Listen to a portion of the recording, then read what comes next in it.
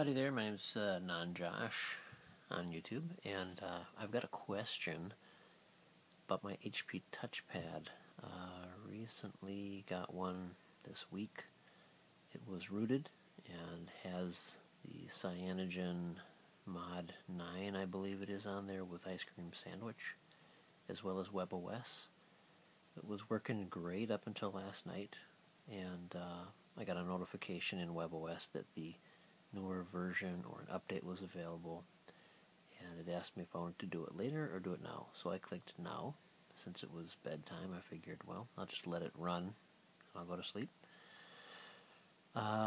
Kept it plugged in like this overnight, and when I got up in the morning it was doing this. It had the HP logo and the screen is glowing, and then it will go black, totally black. Just shut the screen off and then the HP logo will start over again.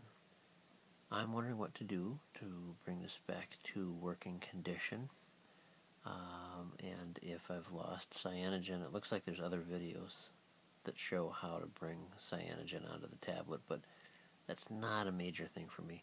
I'd like to, because it was kind of cool to have Android on the tablet as well as WebOS, but I'm wondering if you have any tips or suggestions on how to get this live again, because I'm a little bit lost and I'm new to HP. I just kind of like their format because I used to have a Palm Pixie Plus, and I like the tablet format. So if you get back to me, that'd be great. Thanks.